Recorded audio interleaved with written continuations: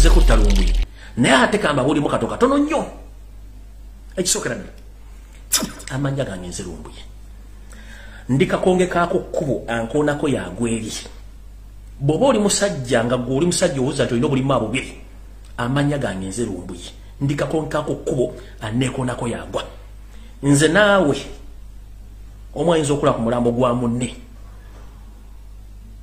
alowooza okutta Lumbuye oyinza omulekawo gwe n'ogenda n'akulabako nga bakuziika naye nga mbagambye singa ntuukibwako ekintu kyonna omuntu asooka okukwatibwa oba gwe muba mutuusaako kye mwagala omukola ye mukulu eyeeyita Nsereko Muhammad wa Nsereko Muhammad ne Wasanya Carol Charles Peter Mayiga Mr. RJ be bantu babiri abasigadde bali tujja bafuna mpola mpola ne buno bakanjala bo bagamba mu abantu abiri mu batana basindikiddwa mu Istanbul mu ttako kunnoonya omuntu gwe munoonya tatya kye kisooka ekyokubiri Katonda yalina obuyinza mu kyonna tugamba Katonda batakuumye abakuuma Yerusalemu babakuumira bwereere Katonda yankuuma ne bannayuganda abanjagala kati gwali yalowooza nti ogenda osindikiddwa okutta Lumbuye nkubulidde message nti naawe kennyini oludde e Kampala bagenda kutta ekyo nkibabuulidde sisobola kusirika olw'eggwanga lyange kyekizibu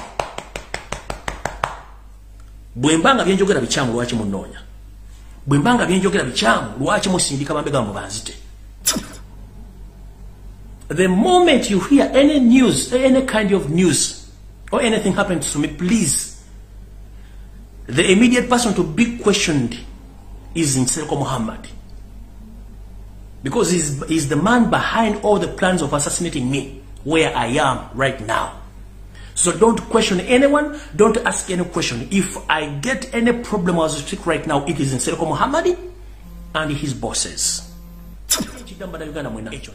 Bw'omanyi nti oli Munnayuganda bw'oyagala enkyukakyuka ekintu kyonna ekituuka ku Lumbuye tonoonya muntu ani munoonye Nsereko ate nkimanyi ne muno oyagala nfe si ggwe yantunda Katonda alina obuyinza ku nze nkiddamu ne bono oyagala nfe Katonda alina obuyinza ku nze ate kino kankikugambirewo si sobola kusirika ku lw'eggwanga lyange lwe basooka okunkwata n'okuntulugunya yali behind that mission kuba yawe wa sente video ze gye ziri ng'ayogera ebigambo bingi nnyo mpaka lwe nabalemerera nakati olwaleero bwe twogerera essaawa zino ngenda yeeyo yali mabega w'ekintu kino kyonna mwasindisa abantu abiri mu bataano bwe bali wano mbamanyi niwe bali manyina kwogerawo naye nkigamba ate ne bono bweyagala kunzita eryo Lumbuye nga 100 bagenda okujja ng'ate babinyo n'okunsinga ekyo kikugambirawo kati nkiddamu Munnayuganda yenna wooli singa ntusibwako ekintu kyonna tonoonya muntu yenna Nsereko Muhammad ne famire muginoonye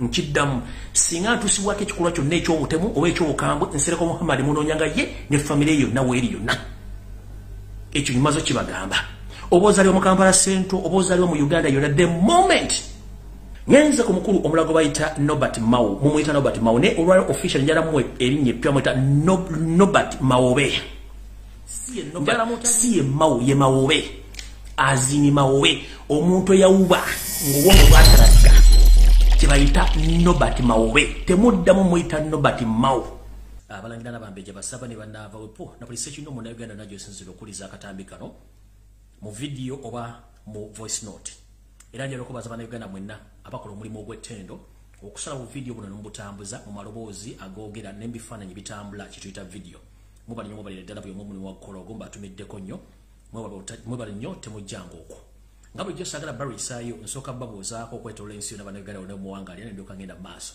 era kantandike bulungi nnyo saagala barisa okumalira budde mbalamusizaako banyabule bassebo abalangira n'abambejja mwenna Bannayuganda nadde okusookera naye asooka okubuuza Bannayuganda mwenna bawangale mu ggwanga ery'Amerika mbatumiddeko nnyo Bannayuganda mwebaleko gye mutuusaako engalo kansule muli bulungi mwebale kukola buli ssaza lyonna mu Amerika gy'oli okusinzira abantu b'e Boston mbaagala nnyo mwebale nnyo mubalindira kwagala ggwanga mwebale nnyo kwagala struggle n'abala mu bitundu byonna by'Amerika mbaagala nnyo mbatumiddeko nnyo self appointed advisor mukyala Rachel mutumiddeko nnyo ne mukyala Max ne banno mwenna mbatumiddeko nnyo mwebale kukola mulimu gwa ttendo kwagala struggle mwebalire ddala kuluka Boston kabuye nkutumiddeko nnyo ne bannaabala ne mukyala Gina nawe nkutumiddeko nnyo wali Boston mukyala Gina nawe nkutumiddeko mwebale nnyo kwagala ggwanga lyammwe mwebale kwagala nkyukakyuka alright bwe nvaawo ne ngenda mu ggwanga erya Canada Bannayuganda mwenna bwangala mu ggwanga lya Canada mbatumiddeko nnyo mwebale kwagala nsi yammwe mwebale kwagala change mwebale kuba nti mukumidde buli mbeera yonna egenda maaso naye ne musobola ogiyitamu ate mwebale kukola kufuna nsimbi zigule magala ddiba bwepo neze muteeka mu struggle mpola mpola so no batumiddeko mwenna bwangala mu ggwanga lya Canada kansulenti muli bulungi bwe nvaawo naye tumako bannayuganda mwenna bali mu ggwanga lya Brazil manye enjege yaguddeyo ey'amataba netakwa kubumbula kibi nnyo kitalo nnyo naye nga mukama bagumira nayagala bawangala mu ggwanga lya Brazil bwenve nenyenda mu ggwanga lya Bungereza mbalamusizaako banjabale bassebo abalangira n'abambejja basava ne bannaava mwenna abawangala mu ggwanga lya Bungereza buli kitundu kyonna mwoli kansulenti muli bulungi mujje baliko gye mutuusaako engalo nange gyendi gwe ng'oli mu Bungereza oba oli mu kibuga ki oba oli mu kibuga ki nkutumiddeko munnange era mbasuluutinganya abantu b'e Bungereza bwenva ono saagala barwisaawo nangenda mu semazinga wa Europe oba wa Bulaaya buli munnayuganda yonna gy'oli mu Europe wonna ensi gy'olimu batumiddeko nnyo mwebale kukola mwebale kwebereramu mwebale kwagala nsi yammwe mwebale kukola buli kimu ekisoboka so ng'oli mu Europe ng'oli munnayuganda oyagala enkyukakyuka naawe ali yagawumbidde naye ng'ekituufu okiraba weebuzabuza ng'afukaana bantu gonna mazzi naawe nkutumiddeko nkimanyi nti olunaku lugenda kukya lumu munaku ezitali zeewala nnyo weekube mu mutima ogenda bigenda mu maaso mu Uganda mu nsi yange bituufu so nga ate okimanyi nti east or west home is best nebo nebuzabuza nti oli mu Europe na passport naki osigale mu Uganda so ne yakatuuka tegeeza muno nti omukulu atumbudde bweva mu Europe nenzijja ku semazinga wa Asia bannayuganda mwenna bwangala mu Asia mulamusizaako mujje bako gye mutuusaako engalo kansulenti muli bulungi mwebale kukola mwebale kwebereramu mwebale kwagala ggwanga lyammwe ate mwebale kunywerera ku nsonga kyekikulu byonna sijja balwisa abamu Asia nvudde waawo ngenze ku semazinga wa Middle East bannayuganda mwenna mbaagala nnyo abali ku semazinga Middle East oba oli mu kiyumba oba oli mu moolo oba oli mu factory oba oli ku airport mbaagala nnyo mwebale kukola mirimu mwenna saawudde mu nsi mwebale kukola mwebale kwebereramu mwebale kwagala ggwanga lyammwe mwebale kwagala nsi yammwe bwenva ono nenseregeta ku semazinga Africa so bannayuganda mwenna abali ku semazinga Africa mulamusizaako mwebaleko gye mutuusaako engalo mwenna abasinga obungi abali ku semazinga Africa sijja kumenya nsi nensize ntira okumenya zino ez'okumpi wano banneiba bo mbatumiddeko nnyo so njagala kutumira ku bannayuganda bonna bwangala mu ggwanga lya Tanzania Kenya Rwanda Burundi South Sudan y'amambuka ne Congo mbatumiddeko nnyo bwenva ono nenkimbakimba nemmaliri nenfundikira nga ndi waka abannayuganda mwenna abawangalya mu ggwanga lya Uganda mbalamusiza bataata bamaama basenga bakojja abaluganda bekona mikwano mwenna mwebale kwagala ggwanga lyammwe mwebale kwebereramu mwebale kumbeereramu mwebale kwagala buli kimu si akatuuka ekyokukola okimanyi sigenda kulagira sigenda kusaba kubanga twetaaga obubaka buno butegerekeke amawulire genzija nawo ganjawulo nnyo sigabimuli sigabimuli bijja kujja ku Sande jja so tegeeza munno nti ndeese no mu programu yaliro erimu security alert erimu ebintu bingi byemina okuyiga njala mutagingira abasawo njala mutagingira buli omukatenge singa ngenda njamaliza kubuuza ku bannayuganda so mwenna bakutumiddeko bona booli wano nno wenja okubuuza ku muganda wange ow'enjawulo ntumiddeko muganda gwe bayita Langa Bosco ng'osanga matuga opposite ne Kobe petrol station nkulamusizaako kabulaza Langa Bosco ng'oli matuga opposite Kobe petrol station webale kwagala ggwanga lyo webale kwebereramu webale nakussa ssente mu struggle kansubire nti ensi ekutambulira bulungi weekuume emisege mingi nnyo naye nga nvudde ku ekyo saagala balwisaayo maze okubabuuzaako mwena gye muli n'okubaagaliza emirembe kati ndowooza njala tandika n'ekigula bifunga sinatandika na kigula lugi njagala okusooka okwogera ku nsonga zino wammanga ndyoke ngende mu maaso alright mu kusookera ddala njala kutumira ku bannayuganda mwenna abali ku mutimbagano ogwa Twitter njagala obbebaza omulimu gwe mukoze era nga sinasimbula njagala kusombula Uganda yenna gy'oli mu nsi nti bw'oba tosobola kwogera nga nze bwenkola oba blog eno omulala bwakola kwata essimu yo eya buyonjo gulawo akawunti ya Twitter oddire ekirowoozo kyo okiwandiika okisindikire awo ekikwatako ng'ebitongole bitera okwogera nabyo ebitera okulemeza bannakyemalira mu nsi tekira kye kigenda kukola ng'owandiise ebbaluwa eyo oba owandiise ky'omanyi mwenna abadduka mbuwaŋŋanguse nga Museveni abakozeeko ebikolobero nga gavumenti abakozeeko ebikolobero kwata essimu yo wandiika ekikolobero kyo kisindike bw'omala okisindika abaana gye bali ku mitimbagano bajja bitujjira tutegere ensonga zino nga bwe zigenda okwetya bwe bulwadde bwa bannayuganda twetaaga muggwemu akatengo so nno mwenna mbatumiddeko ng'oyagala okufuna emirembe gyo oyina okwogera okwejja essungu ku mutima mukwate ekalamu zammwe yessimu zammwe za buyonjo muwandike ebintu bino mubitegeeza ensi so mbatumiddeko mwenna abakulira ku mutimbagano gwa Twitter mugule Twitter account muwandike musindike bubaka bono bwetagisa era njalo kubaza nnyo mwenda basomesa ku Twitter mubali nnyo mu mukolo gwenjawulo era still musigale nga muwandiika musigale nga mugulawo Twitter accounts kubanga bana basajja befula tebasinga okutegeera ekyo nga kimaze tumide ku muganda Masaba Faustin wabala nnyo balere ddala okubanga osigala mu struggle n'abala bangi nnyo era njagala mugobere ku mutimbagano gwe bayita Masaba Media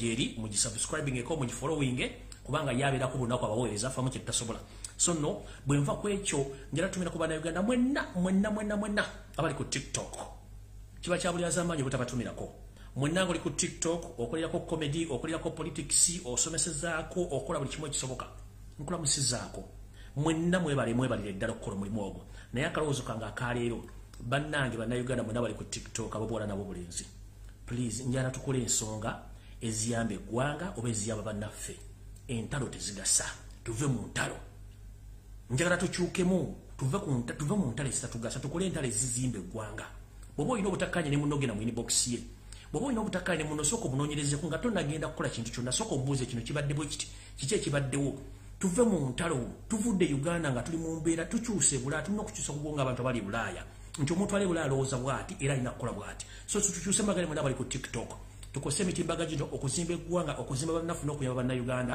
buli muntu ali muki abali mu bwetaavu so bannayuganda mwena bali ku TikTok mbatumiddeko nnyo mwe bali kikubira eyo nange mbeerako mu kamooli nga mbeerayo nga ndaba tamuza nsibirayo alright nga sinatandika kigulalugi kantandike ne message eno kubanga kimanyi nti ebintu bisinga obungi ku mitibbaga otembera banjala bibasomera wano kubanga katandika kano kabatuukako buli mujja basinzidde okulabira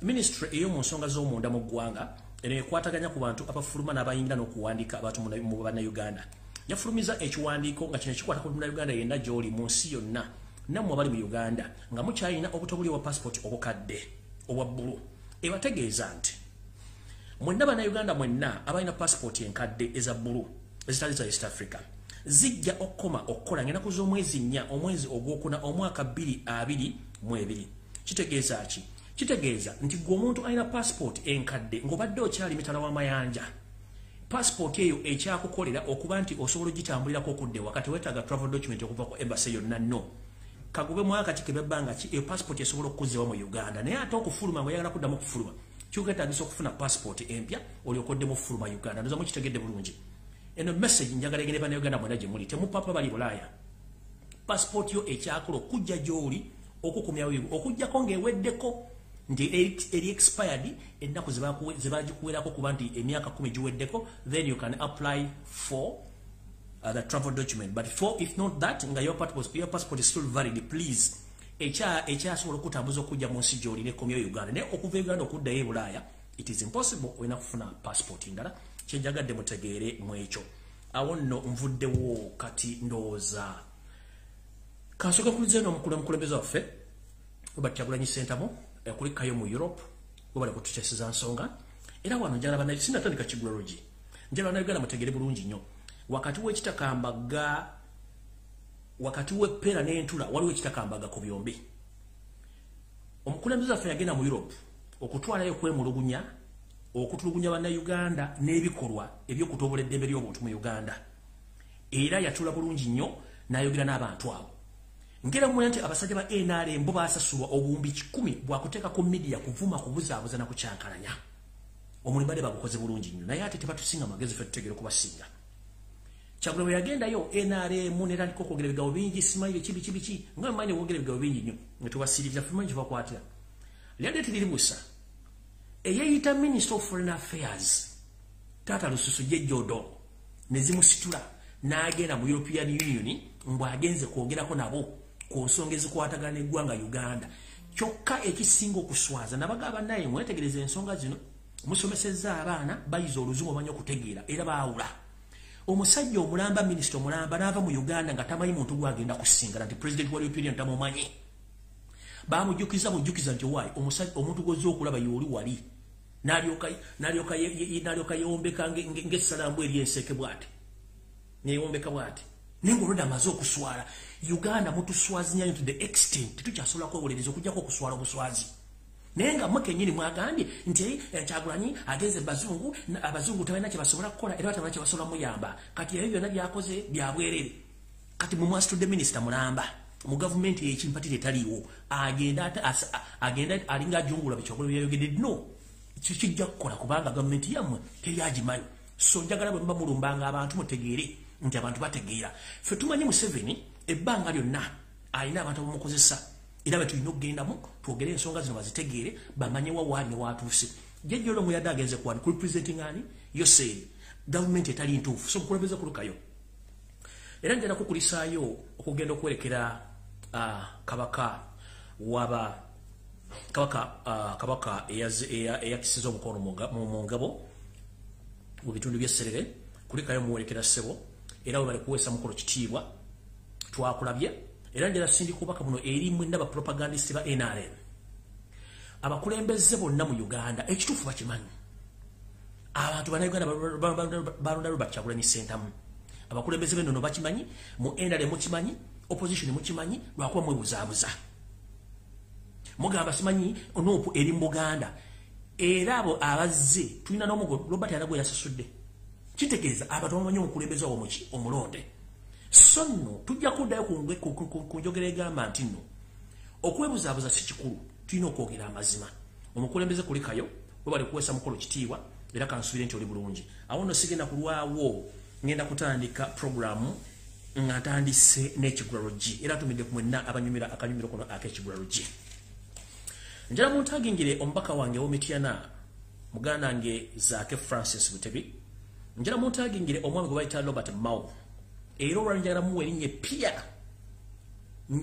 erinnya ppya naye nga ntandise ne Robert Mao ono kantandikira omukulu Zaake Francis Butebi mukama wange nkulamusizaako webale kujja otusaakengera kansubira olunayindi bulungi era no message njagala gire bannayuganda mwenna Museveni kyasinga okumanya kibayita divide and rule ne diversions era mukulu Zaake ngenda kusala n'abaganda affe mwonna bali mu nnupa bagala enkyukakyuka ekintu kya Zaake temukiwa maanyi mukireke commissioner wa parliament bwe kya commissioner tekina kyongerera ku nnupa bakuba na Uganda era Zaake saagala olumutwe oba baweza member parliament 15 bakujjemu obwesige still okyali member parliament bano kibagala okukola kwe kujustify ensonga yaabwe. We are not here to justify Museveni's issues or Museveni's problems. You are still an elected MP of Mityana municipality. Please let the dogs sleep where they are. Don't wake those dogs up. Zijja kulumira bwerere. Ngenda basaba na Uganda kincho kujjaza kesi mabujja kwa commission. Tebamujje ko bwa MOP. Bamujje okali akafo akatayina mugaso kubanga tekade okayambira nupu, tekade okayambira gwanga. So mukulu Zaake njagala otule gwirira kisinga kole bibyo. Propaganda munja jjo tambula ekyo mukireke bakikole kubanga yo bagala kujustify nsonga zino na kubuza bana Uganda ekyo tukireke tukifaako. So mukulu Zaake Francis Butebi relax. Nope followers and nope leaders please relax and Ugandans. Commissioner wa parliament na kyaga satana kyayongerako bano bagala kola kye tuyita divide and rule na kuteka out diversions ekyo mukireke mukulu Zaake kakkada woli okikira abantu b'Emityana kubanga tebakulondako kifo kyaki kyaba commissioner bakulondanga mu kisa wa parliament ekyo kyo tukimanyi bulungi nnyo kubanga parliament etulina nfu ekyo nga kimaze era n'omukyala ali mu kutambuza ensonga ezo omukyala Anita Amongi aliwo FDC tukimanyi FDC teyagala nko kibiira kirala kijivuganya bukyanga kibeerawo tekisoboka era yensonga lwaki omukyalo yakola ebintu ebikolobero ebyemisana omukyalo oyo nze sijja mumwogeregadde omuvuma ninjala mugamba mukyala Anita Amongi si gwe osoose okuba nti otambulira ku state funds si gwe asoose nti olina bakuuma si gwe asoose okuba nti gwe osinga otutegeera wabula tayimu yegenda kujja nga nawe weetaagisa okuba nga oddamu ebibuuzo ebimu ngenze ku mukulu omulago bayita Nobert Mao mumuyita Nobert Mao ne olwali official njala muwe erinnya eppya muyita Nobert Mawobe njala mutangire Nobert Mawobe wano bw'owulira ekinnya kye bayita Nobert Mawobe si ye Mao ye Mawobe azini Mawobe omuntu eyawuba ng'obwongo bwatalagga kye bayita Nobert Mawobe temuddamu muyita Nobert Mao it's wrong erinnya ettuufu ye Nobert Mawobe yawuba dda 1 tetukyamwesiga bongo bwe nti bukola bulungi yayiika dda Windows okuva lwamu situlemit nomujja mu makage nomutwala Nairobi omukyusa Windows omwami we yayiika Windows takyaswala era yali mu mission ey'okwagala okulemesa okujjako Museveni so mukulu Nobert Mawobe njagala owumuze entwingiyo n'engalabiyo wansi boba wayiika Windows nga tokyalina ssente z'osobola ku updating sa windows zo wumulako wansi nkimanyi bakwa billions of money otandika okumalula Kyagulanyi Center mu ku Twitter. You have all rights to do that, but please wumuze ngalabiyo mukulu Nobati Mawowe ubira muliva ku bannayuganda oli state agent okumanyi abakulembeze bonna mu DP bakuddukako so mukulu Nobati Mawowe ubira muli era sigala ngo ubira ddala kubanga ffe tuli bako bannayuganda tetwagala kumanya so no mukulu Nobati Mawowe eno message njagala egende egyoli mukulu bakuwa sente oluvanyuma lw'okulya mu baganda omu northern olukwe omwatuka n'okuweesa abamu obutwa ne abamu bali ku bitatu manyi babalamu abala bali ku dduka ng'obawadde wa Museveni kuba balina olukulunja Museveni kati gwe mukulu Nobati Mawowe weewumuzeeko kubanga tukimanyi nti essaawa yonna gw'ogenda okudda mu tageti ya Museveni ng'amaze okukozesa kubanga ojja kuba tokyalina mugaso so mukulu Nobati Mawowe munnange okuziika kujja tukubulya ng'obudde bukyale kubanga ffe tukimanyi bulungi nnyo nti omukulu we bwakukozesa ne bakuexposinga ebiddako teba birungi era bagenda kuwunzika nga bwe yawunzika abalala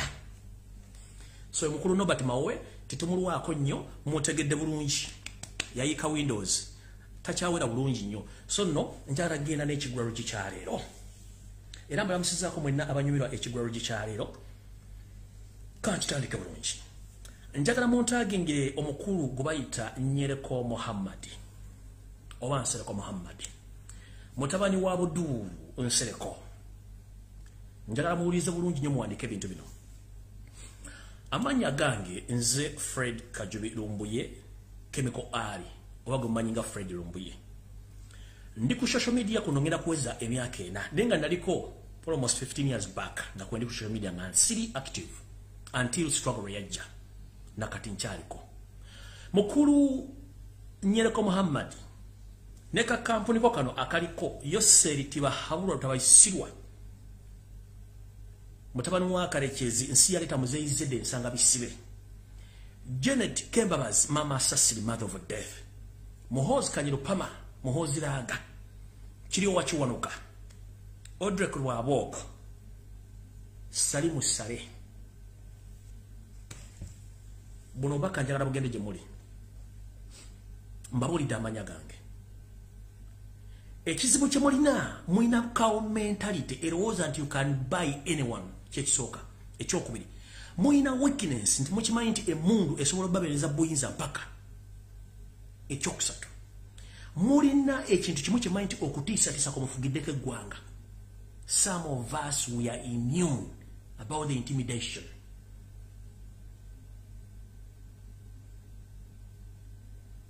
omukulu Muhammad Nsereko amanya genmenye be bakamabe sigenda kwogera bingi okusooka okujjako kubaza mukulu Isaac Semakadde kanso Isaac Semakadde webale kututeera bwongo bupya mu mwami Nsereko Muhammad Nsereko Muhammad history munene nnyo ate nali namwesonyiwa naye njala soka bategeeza ekizibu kye tulina mu Uganda nti abantu abasinga obungi abambala amasuuti twali tulowooza nti basinga okutegeera but unfortunately nyenzo okukola research nga amasuuti gano ndakiro legali gabafere amasuuti gano gali gabafere era ng'omuntu bw'akulanga oyambadde suuti alowooza nti gw'osinga okutegeera mu kifo wooli naye nga tugenza okukizula nti amasuuti gano gali gabafere njala okujjukiza abantu bawangalidde mu Kampala Central mwalimu omusajja gwe bayitanga mu Italy akasajja kaali ka nzaalo ya Uganda ndoza ne kitabu wakuba yali mu Italy omusajja ono yali mufere nnyo mu Kampala Central ng'abeera mu bitundu bino wammanga okuva Nansana Nankulabye Kasubi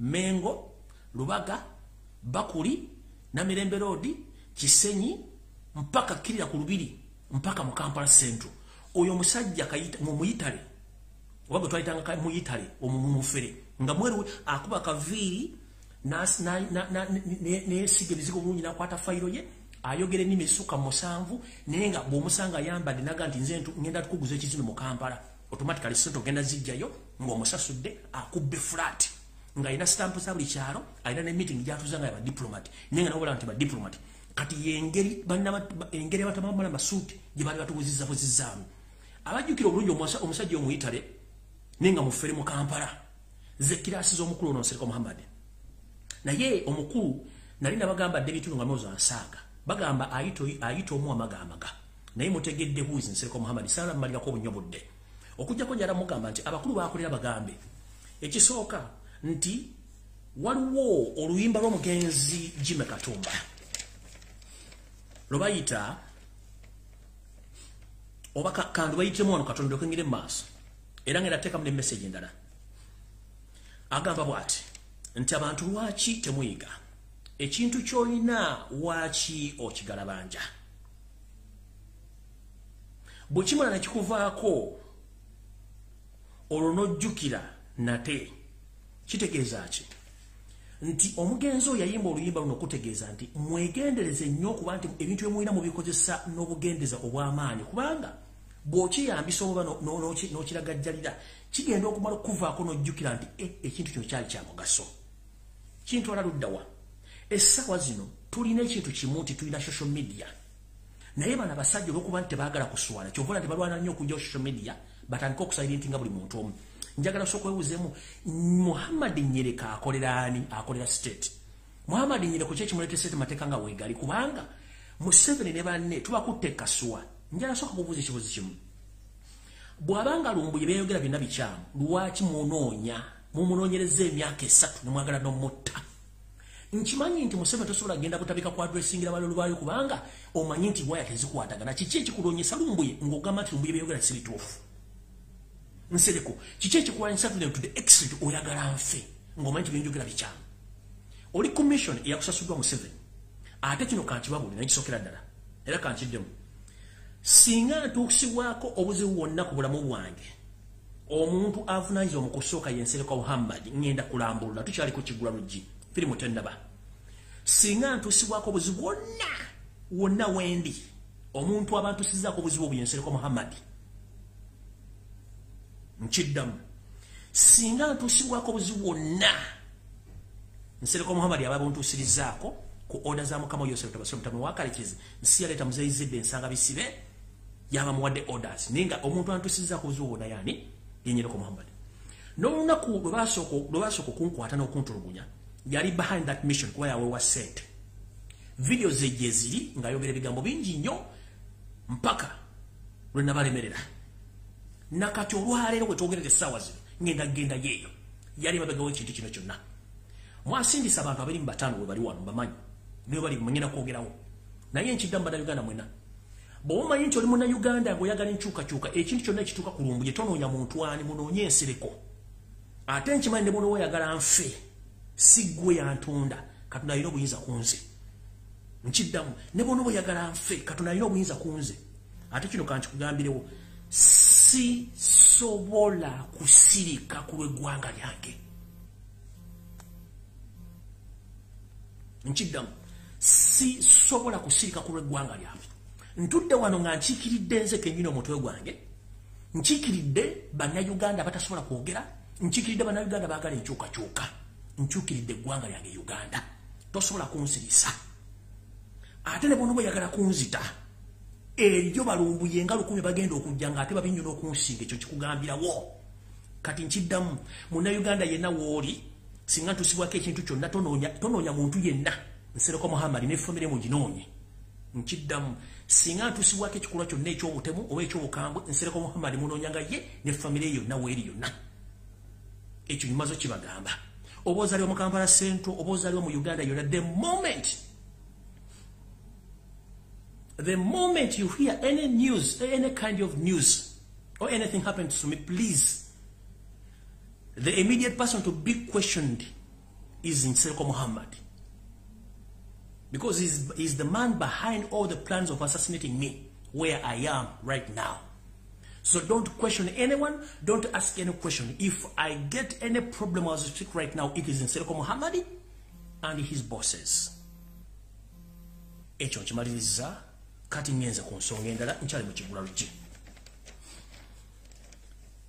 Mwenna bakansala abalondebwa ku kadi ya NOP nga muli eyo abatendeka n'abalala basuubira okugenda eno message yammwe.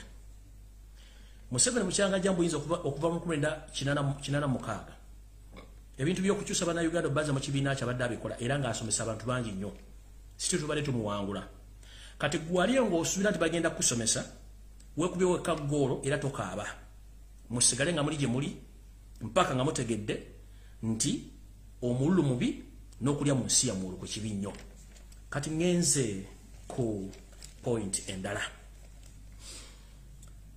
Ensonga lwaki baleeta etteeka lino balireetera Lumbuye Fred ne ba bloggers abalala.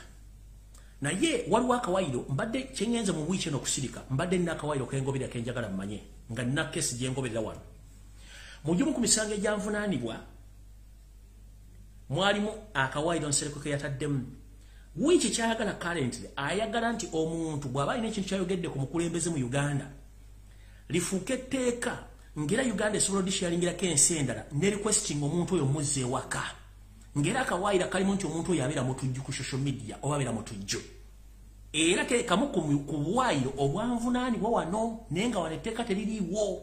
Kitegeeza nti ye muntu y'omu eyali mu lukwo olwo. Kati bw'obanga ayagala tteeka akawaira ako nti omuntu n'aba abroad n'akozesa social media ye nga amateeka bw'agaagala basobola okuimplementinga akawaira ako ne basobola okuba nga bakyusa omuntu omujja mu nsi mwali bamuzze Kampala muvunaane mu kawaira ako. We nategeeredde nti omukulu ono yali ababegawo ebintu bino naye mukulu kankutegeeze nga nenda bugisi mufungize. Amanja gange nze Lumbuye. Ndikakonge kaako kkubo ankoonako yagweri. Bw'oba oli musajja nga gwe oli musajja owuza nti olina obulimu abubiri. Amanya gange nze Lumbuye. Ndikakonge kaako kkubo anneekoonako yagwa. Nze naawe omu ayinza okula ku mulambo gwa munne. Obuwangazi bw'emmese bugirabisa ku ddiba lya Kapa. Kola enkwezo ng'oyagala nfe oba ng'oyagala okunzita. Naye nkugamba kunze naye kuliko ayinza okula ku mulambo gwa munne. Very soon. Come slowly. Jangu mpola nkubuulira. Buli ayagala Lumbuye ayagala enkyukakyuka. Muteeka amaaso amongi ku musajja oyo. Mugamuteekeko. Kubanga kyabala takibalira ku Lumbuye nzekka. Akibalira ku bantu bangi. Nenze nkuwoneze. Era nkugambye. Ate tujja kuŋŋaana kwogera. Kubanga akakundi kammwe kemukolera. Temwagala muntu ayogera ku Museveni ku bubbi ku butemu bwe. Temwagala muntu ayogera ku Muhoozi. Temwagala muntu ayogera ku Kudu Odrek Lwabogo. Temwagala muntu ayogera ku Janet. Etteeka mulikolera First Family so si bannayuganda. Radio station TV ne mu Uganda tesobola kwogera ku bintu by'aba bannayuganda okujjako ebyamba state. Ne option gye tulinawo ya social media namwe giggale. Muyinawo kyemuyina kyonna kye mwali muzimbye ku lwabanaga tekiriiwo kubanga ne TV mwaziwamba. Kati mukulu njagala olakisinga obwongo bwo ne in case nfuna ekizibu temubuuza oba Nsereko musanze mu nsi ki ekyokukola mukimanyi. Awo nvuddewo ngenze ku nsonga enkulu eyandeese. Ensonga enkulu eyandeese eri bweti.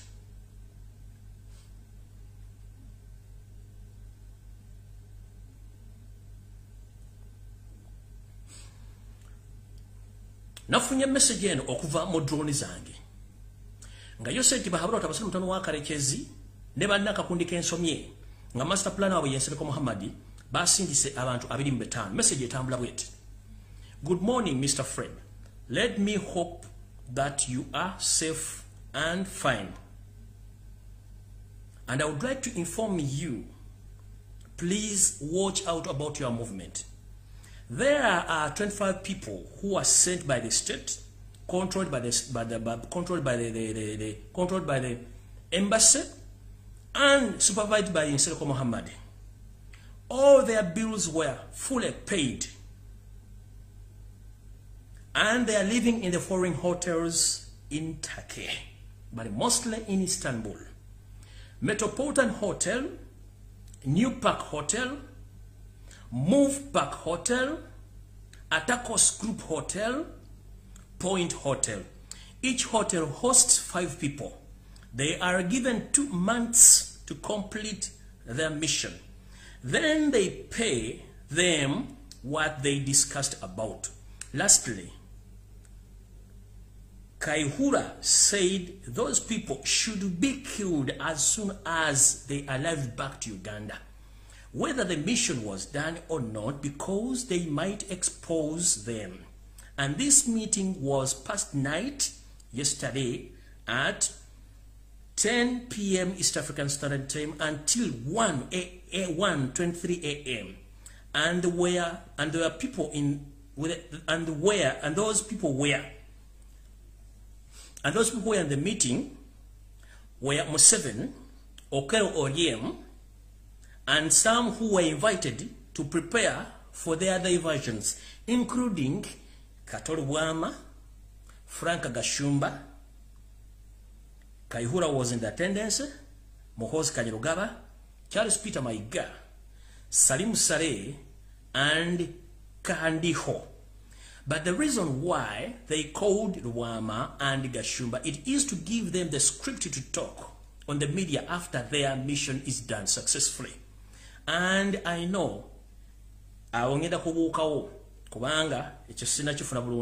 but their boss was about to slap Mbu last time they made a mistake and they messed up their operation. Kanji badire mu luzungu. Angandi bwati. Bwakedde bulungi mukulu Fred Lumbuye. Je baliko jotusake nga lukansuli nti oli bulungi. Munnange njala kutegeeza nti waliwo ekigenda maaso. Ngera basingise abantu 25 okujja okunoonya. Ngera buli kimu kyonna ekikozesebwa okulya okutambula ne okusula byonna byasasuddwa bulungi nnyo era nga abantu bano basasuddwa ensimbi okusula mu hoteli zino wammanga. Hoteli esooka bagiyita Metropolitan Hotel, New Park Hotel, Moven Park Hotel, Atacos Group Hotel, Hotel Point. Era hotel zino zonna buli hotel eina abantu batano abagisizeemu era bagenda kubatambulira bibinja byantu batano kunoonya. Bawereddwa emyezi 2 okumaliriza ekyabaleese era babasasudde bulungi. Era mu nsonga ezabateesezzaako oba abantu ababaddemu abantu mu nsonga ezateeseddwako za kujjawo. Naye mu meeting eno kale Kaihura yabaddemu era n'agamba abantu bano nti batuukiriza mission eno ne batagituukiriza amangu ddala nga bakadda mu Uganda bagenda kugibwawo kubanga basobola okusomola ebyamali babitegeeza public okutegeeza eggwanga mu ngeri bano gye bakozeemu ekintu kino. Meeting eno yatandise ku ssaawa 4 ez'akawungeezi neggwa ssaawa 7:23 ez'okumakya olunaku olukeesa olulala. Abantu bano bwe babadde mu meeting eno ya discussions ebintu bino. Mwe mwaddemu Yoseti Bahabulota basira mutano wa ARKRICH ensi yaleeta muzeyizedde ensanga bisibe. Mwabaddemu Okunonyereza, Katolubwama, Gashumba Franka, mwaddemu Kaihura, Muhoozi Kanyarugaba, Muhoozi Laga, Charles Peter Mayiga, Salim Sare, Abel Kandiho. Era ensonga lwaki abantu bano bayitiddwa omuli Gashumba n'omuli Katolubwama bano babawadde ebiwandiiko ebigenda okwogerwa ku TV n'okubuzaabuza okukyusa statement singa omulimu guno gunaaba guwedde. Era ne media zonna ezisinga mu Uganda zaweereddwa ekintu kye kimu okuba nti zikola ekintu kino okubanga bakitereeza bulungi nnyo. Naye era mu meeting eno mwaddemu bagenda okuba empini nga balanga okuba nti bakwata bubi nnyo mission eyasooka ey'okunkwata. Naye kino nga bagamba nti buli mbwa ebeerako olunaku lwayo, kino njala kibagamba. Kino tekinjigula ttama, sisobola kusirika. Nga bwe mbagambye olimba lw'omugenzi Jimmy Katumba, abantu lwaki tetuyiga ekintu ky'olina waakyo kigalabanja. Bwe kimala okuvaako olw'ojjukira nga tekikyadda nate. Twalina abasajja enjasa biggu emmeketa abaali boogera nga n'ensi ekankana baatuvaako kati tuyagayagga. N'akabiri akasigadde ku social media mwagala kukazikiza kati mbabuulira kino kakibawuli open. Sinze muntu atiisibwa, nze muntu eyewayo ku lw'eggwanga lyange ngenda kusigala nga njogera mpaka Katonda nga nkubidde ejjambo n'aŋŋamba nze nakutondera nze nkwetaga so si bino ebyenje so si bano bannakinnoomu abagamba nti ffe tulina obuyinza. Obuyinza buba bw'abantu so si bwa muntu. Gw'alowooza okutta Lumbuye oyinza omulekawo gwe n'ogenda n'akulabako nga bakuziika. Naye nga mbagambye singa ntuukibwako ekintu kyonna omuntu asooka okukwatibwa oba gwe muba mutuusaako kye mwagala omukola ye mukulu eyeeyita Nsereko Muhammad ne Wasaanya Carol Charles Peter Mayiga Mr. RJ. Be bantu babiri abasigadde bali tujja bafuna mpola. Ne buno bakanjala bo bagamba mu abantu abiri wabatana basindikiddwa mu Istanbul mu ttaka okunoonya. Omuntu gwe munoonya tatya kye kisooka. Ekyokubiri Katonda yalina obuyinza mu kyonna. Tugamba Katonda batakuumye abakuuma Yerusalemu babakuumira bwereere. Katonda yankuuma ne bannayuganda abanjagala. Kati gwali yalowooza nti ogenda osindikiddwa okutta Lumbuye, nkubulidde message nti naawe kennyini oludde e Kampala bagenda kutta. Ozze kutta Lumbuye. Naye ate kamba bulimu katono nnyo. Ekisookera ddala. nze gwe mwepanku kati essaawa zino ndika amaaso mangi kyekisooka ekyokubiri buli lwokwata passport yo n'ogiteekamu system ya hoteli woba osuze kagibe emyaka 6 bamanya gwani wamaze ebbanga ki wano kati oyagala gamba nti ogenda kujja okwatira ombuyo omutte bagenda kukwatira bwereere ekyo nkikubiri. This is not Uganda. Hotels mwasuze munzifunye records zammwe tezisobola kuvaamu and you can't bribe those hotels to read that information mweri kitegeeza mwenna mugenda kubeera nga musaakolingiddwa mu muti lumu naye ate ekyo kitegeeza nti muli seefu ne gye mudda kubanga bagenda batta ekyo nkibabuulidde sisobola kusiika kuleggwanga lyange ekyo kizibu bwe mbanga byenjogera bikyamu lwaki munnoonya bwe mbanga byenjogera bikyamu lwaki musindika bambega mu banzite kuleggwanga lyange Uganda teri agenda kunsirisa ate teri agenda kuntiisatiisa ngenze ku information endako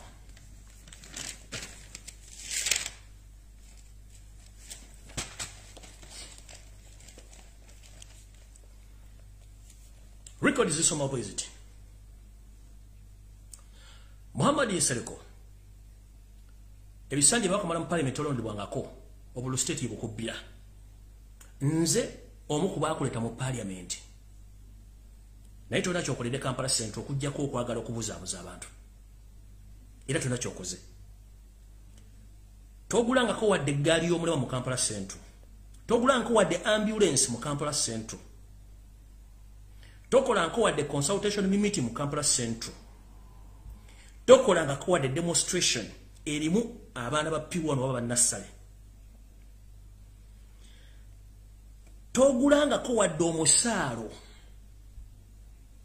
mu mizikiti gy'omu Kampala Central wadde omusaalo ate okujjako kwenyigira mu kutunda ettaka lya biki ly'emizikiti teri biru n'emu gye wali oyisiza ku lw'abasuubuzi abasanga mu Kampala wadde y'amasannyalaze okola ekintu kimu Nsereko Muhammad ebisinga byonna abantu babyogedde sigenda kulwako okoze ebikolobero bingi tolina wadde wooteekeddwa kuyimirira kuteesa ku tteeka lyonna liteeka mpisa oba kwogera ku bantu njagala kigamba abantu publicly Nsereko Muhammad n'enjaga aginywa ono gumulaba n'enjaga aginywa nga nvudde ku kyokunywa enjaga mukulu ensi ekimanyi bulungi ebyafaayo byo sigenda gendayo naye nkugamba koddamu n'osiikuula ekigere kyo kyonna loddamu okumanyira Luba Kyagulanyi Ssentamu n'omanyira Nuupu ngenda kuzzayo emabega ku musajja alumbu we baakuzaalira nkutwale ku Radio Uganda nkuzze mpaka kodi Kampala wano nkuwako just brief statement koddamu okumanyira Luba Kyagulanyi Ssentamu n'omanyira Nuupu ngenda kuzze ku musajja alumbu Frat nkuzze kodi Kampala nkuze mpaka ku kitawo gye lyakola n'emisango kitawo gye yakomitinga bw'oba kyoyagala ekyo nkikubuulidde ne kati wano nkubuulyako kiyita mu lujja oba kiggula lujja toteekeddwa dde okuyima mu parliament okuteekesa etteeka sinerimu kubanga wasasula abaana ba endali ne bavuma Luba Kyagulanyi Ssentamu ne bamukola bwe bati senti noba wampitirivu ne bavuma Luba Kyagulanyi ne bamuwemula ne batuuka n'okuwemula nnyina ne bamumula n'omulambo gwa kitaawe. Nobody care about that. Netusirika Nsereko gwe kennyini wakuba munnamawulire bamukugambye n'okubwa poliisi teriyo yakuvunaanye n'okyunya abaana bannayuganda teriyo yakuvunaanye bayo kyakatali kawo teri n'omu yali akuvunaanye buli kimu okikoze teri yakuvunaanye tolina wadde kategori wonza kuyimirira kubuulira bantu bintu byonna byonna kubabuulira kubanga oli mukyafu nnyo eyo sigenda kulwayo kujja kutegeeza genda mpola mukulu ogamba nti oli looya njagala ombulyo omusango njagala ombulyo chambers wateka law firm ya chamber wateka law firm hiyo wagenda n'osoma amateeka makerere netwagenda ku law development center you're not a qualified lawyer toza ngai wadde omusango w'ekiyenje wadde obifuira ddu mu Kampala Central wagezaako kusomesa ku Kolo High teri mwana mu myaka gye wasomesa yafuna first grade taliyo kubanga yo failure tu kati genda mpola tujja kugira obuzinaabo yesagala kulwayo kuba na information nyingi y'okubuulira abantu era gwe nkugadde mu kigula lugi kati ntandise video bane mukulikemo kyegula rugi kibadde kiwanvu mukko kati kangende ku information yandese kati go muna Uganda ali eyo ngoli mu Uganda njagala okugula amatu n'obwongo otegeere ensi gye tulimu etambula etya ekisookera ddala ebintu bingi bitambula Uganda mutamanyi ye mutajja tegeera mwatandise okulaba TV ne radio station nga zigamba nti Joseph Kony bamutaddeko omuwendo gwa bukadde $5 bwa dola bwe bumbi 17 wa Uganda njagala bazza ye mabega mulize kintu kino mu 1994 mu genocide ya Rwanda yose nti bahabura tabasoma mutano wa karekezi nsi yale tamuzayizidde ensanga bisibe abazungu amba mafia bamuzanyira omuzango bamujja mu genocide yetu yavunaanibwa abavunanibwa bavunanibwa n'agenda eggulu n'ateekayo Joseph Kony yennyini nga mwetereddeyo n'akola atrocities z'okutta abantu naye nga abantu bano wammanga bali mu kintu kino omugenzi kazimu mugisha muntu kiza besije tinyefunza n'abala be bali mu komandi biseera ne balyoka bakusalira omwana wo mu northern ne Katonda n'apata bali ku orders za Yosef Babura tabasira mutano wa karekezi nsi yaleta muzeyizedde essaawa zino omusajja ono akwata ssente z'eggwanga nebyogaga n'abewa abazungu mafia okumusiiga akazigo n'okumujja ku misango agenda okudduka oba okutuuka wali nga tewakyala misango muvunaanibwa njagala mugende ku kibanja ky'ensi yonna ekinoonyerezebwako abantu abanoonyezebwa musanke eggulu nti kwe bamutaddeko ssente bwe ziti mujja kumanya kye mbagamba byatandise mpolampola akakodyo kaakano abasajja bano abamu baagala kudduka ne bakimanyi nti baddukira ICC egenda bakwata Museveni bakimanyi bulungi nti yali mu Kony kati batandise okuleeta ekiboozibozi nti baagala batadde obukadde bakwate Kony bamaleetere balina Kony gwe bazimba gwe bagenda okujjayo bamupresenting mu public nti Uganda yakutte Kony era ne ssente babego baziwa nti yamuleese ne Kony gwe bazimba wali era ali mu kusoma system nga bwe yatambula buli kimu kyonna bamuleeta bamupresenting amala mupresenting bamutwale mu Hague bamuhandling over there oli ayogere buli kimu kyonna nga ajjako Museveni omusango gonna ng'omusanga agwezza ye n'ekibinja ekyaki kyagambe ekyabayekera kiba kitegeeza yoseri okutta abantu mu northern Uganda abaakuvuddemu automatically nga tewali muntu agenda muvunaana. Hope everyone is copying this information. Nkiddamu bwe baakola mu genocide y'e Rwanda bagenda omukolera bamuggyeko kitegeeza abantu be bonna basale musale nabo babaviiriddwako emisango gino gyonna baba bamaze okubalongoosa bulungi. So let nobody lie to you or deceive to you. This move of Kony is well planned by the white mafias who are planning to clean Museveni's name and his generals who killed millions of Ugandans in northern Uganda in the names of Kony. Museveni is Kony himself. Right now they are planning that mission because that gentleman, even he went on to go to Central African Republic to talk with that gentleman. He went to Cameroon and other countries.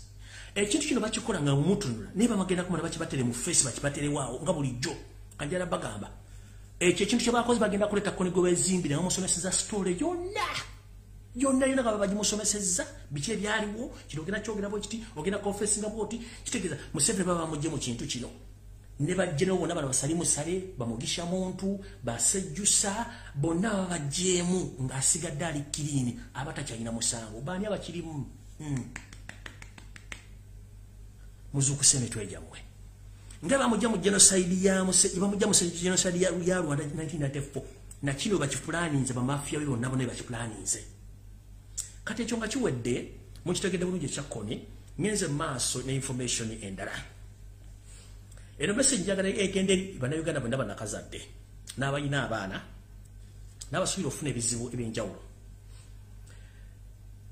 ku lunaku olwa Sunday ku lunaku olwokuna meeting yatula mu State House Nakasero ng'ekuliddwa Janet Kataha Museveni ne mutabani we eyamuwasiza muwala we obayita Odrek Lwabogo ne bapulaninga ebintu bino bammanga eri okuli bannayuganda nga business gye boogerako yali ya body organ business bagenda jjukula batya baani abagirimu kyekigenda okukolebwa na biki tuula kalira owulirize bulungi balina okunywa ku lwendo lw'amazzi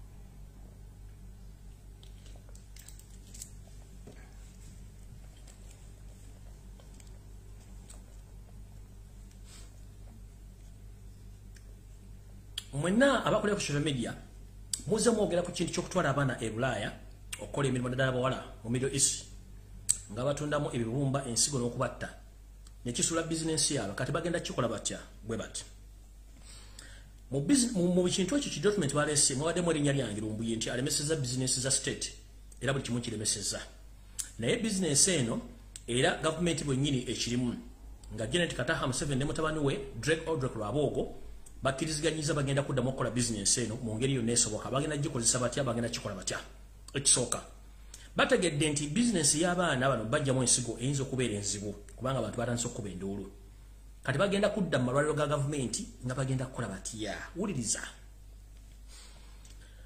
buli munnayuganda yenna wuliriza amalwaliro gano wammanga bagenda kuddira wetwogera kati amalwaliro gasinga obungi SFC be baagateekinze over ng'abasawo originally abalina okubeera mu malwaliro ago bali under control by the SFC, the so-called doctors. But these are not doctors. They're just there for a mission. So, as we speak right now, all referral hospitals and big hospitals in Uganda, they have been taken over by the SFC army, which keep the old hospitals in Uganda have been taken over by the SFC. And SFC is going to be doing this business of body organ investments. And in their meeting, they agreed together to change their tactics. Which tactics? That they have been investing those organs from those girls who have been taken for made work in other Arab countries. But right now, they are going to concentrate in Uganda, mainly in referral hospitals. Mulire bulungi SFC egenda twala obuvunanyizibwa era nga abasawo bonna bali malwaliro gano tebagenda kukkirizibwa kubanga bakola ku nsonga zino nga tebakkirizibwa era nga bagenda kuba bateekebwa sayidi nga lyayogera yenna ajja kuba afuna ekizibu eky'amaanyi tugenze mu maaso wetwogerera eddwaliro ly'emulaga essaawa zino lijjudde mba SFC ng'omulimu gwabwe mugumanyi bulungi nnyo nga bagenda kuba bakola omulimu ogw'okuba nti buli muntu yenna aleetebwa mu ddwaliro eryo ng'afunye akabenje ak'ekika ekyenjawulo agenda kubanga atwalibwa butereevu mu theatre akolebweko nga obuyinza bulagira bamuggyemu ebintu byo bitwale amalwaliro gano muli Mulago, Nakasero, Masaka Referral Hospital, muli Kiruddu, Kawempe, Jinja Referral Hospital, Mubende, Mbara Referral Hospital, Lacho Hospital, and Fort Portal Main Hospital. So, these are the foreign hospitals which Janet and his son-in-law, they agreed that all the operations of body organs business are going to take place.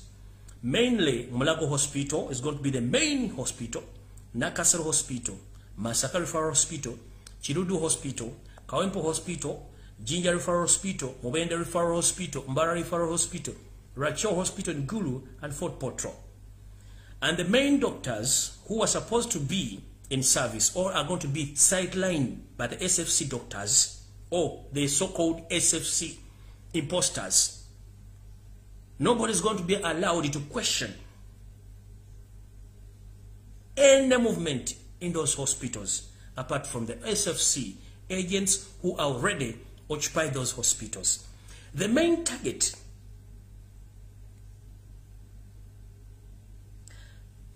they are the people who are going to be brought from different places, mainly those who have met with accidents. Which accidents and which type of accidents?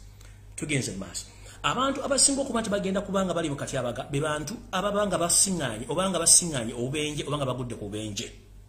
Era bano bagenda kuba bakolebwako mu ngeri ey'enjawulo etiisibwa oba etiisa. Mu bino nno bagenda kukola bwe bati nti omuntu yenna n'abafunye akabenje baka boda oba mugudde mu baasi oba ennyumba eyokyeddwa oba buli kimu kyonna kikoleddwa oba bakookyereza mu butale oba kutwala amalero gena wammanga ogenda kuba toona olw'ensonga nti bano abantu bagenda bakola ebintu bye baagala okukola nga teri abakuba ku mitwe. So buli muntu yenna atwala omuntu mu malwaliro ago mukitegere bulungi nnyo nti ebintu bino bigenda kubeerawo era bagenda kikola batya bagenda kikola bati nti abantu bano bagenda kuleetebwa nga bafunye accident mu kusooka bagenda kugibwangako omusaayi okukeberwa nga gwakulaga nti talina kawuka ka siriimu bagenda kugibwako omusayi gulaga nti wa sickle cells bagenda kumukebera sickle cells bagenda kugibwako omusayi kulaba blood group ye oba okebera full body check up nga bakebera omusayi ogwo ne mu kino kyonna baba bakebera samples nga bayifalinga ku bantu bebagala babagala body organism okuba nti bamakinga n'abantu babagala so kitegeeza nti bwolaba omuntu omutute mu ddwaliro nga ali ku accident ne batandika omujjako omusaayi nga tebanamukolako manya nti eyo oba eyiye basime kubanga oyo aba agenze bagenda kuba babuuza eggwanga ly'omwova oba tribe y'omwova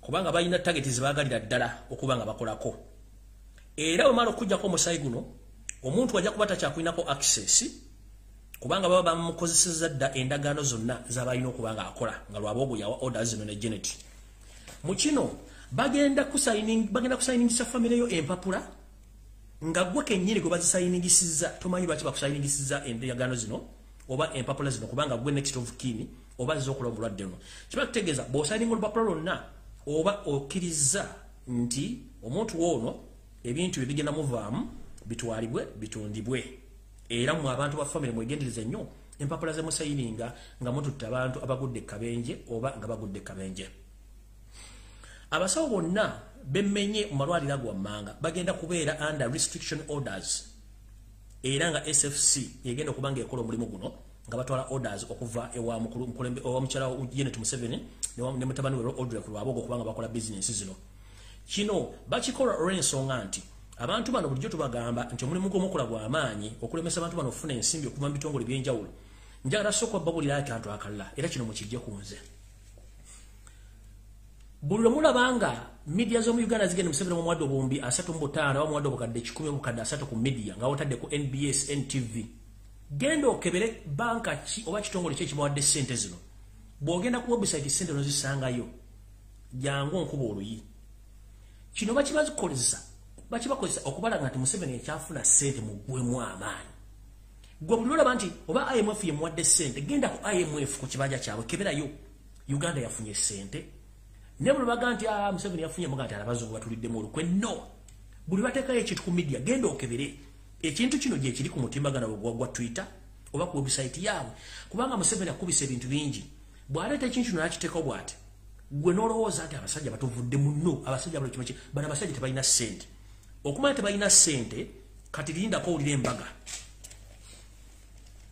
eno business bagijjamu ssente empitirivu jjukira bikola underground tebiri official nti bimanyiddwa biri ku black market family eno esanze obuzibu nti tebakyalina ssente bazina mu bizimbe neziri ku shore accounts oba offshore accounts ngezimu tebakyasobola za accessinga wetwogerera muhoozi Kanyirupama muhoozi Laaga yagenda e Rwanda mu kibuga Kigali okusinkana omukulembeze waayo General Paul Kagame okwogera ku nsonga ez'enjawulo era n'alemererwa nadda kati wetwogerera essaawa zino omukulu eyakuba Kagame MP yayagala ogenda okusinkana Kagame bateese ku nsonga ki ekimutwala si kugula booda nedda banoonya way out bawulira Uganda etokota gwatamanti Uganda etokota gwomanyi way out esooka nkitegeddeko nti Museveni ne famire ye n'abakulu abamu gavumenti ensimbi ezisinga obungi baziteeka Rwanda mu bizimbe n'ensimbi enkalu eziri mu banka zaayo bano abalina ensimbi ku offshore accounts mu banka ennene mu nsi yonna accounts zaabwe ezisinga obungi zaasibibwa